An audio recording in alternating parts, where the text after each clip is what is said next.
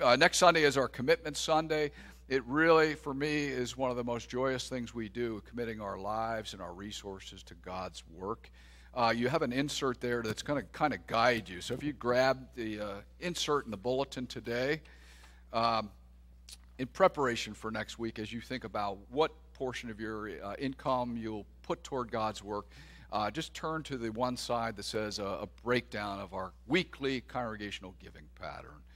And what we've provided you there with is something for the first 10 months of the year, the breakdown of the congregational giving pattern. I'll tell you, if we keep that pattern, we will not be able to add the full-time second pastor. So it's very important for us as we look toward next year. If we're going to make that happen, it's going to be an act of faith on all of our parts. So use that as a guide. We encourage you to step up if you're in a position to, but it's as the Spirit moves you.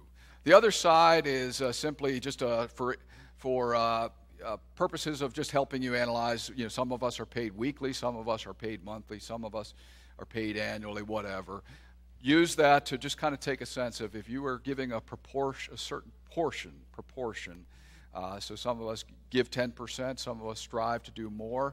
That'll just simply guide you as you think about the commitments you would make toward God's work.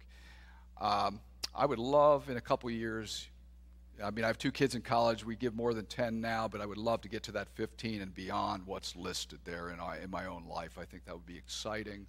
But that's where I'm at. Take a leap of faith if you can. But so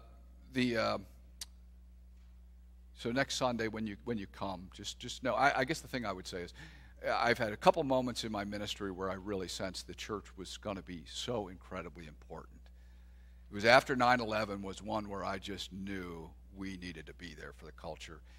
This is another time where we need to be there for this culture. So we can do it. Let's have the kids come forward.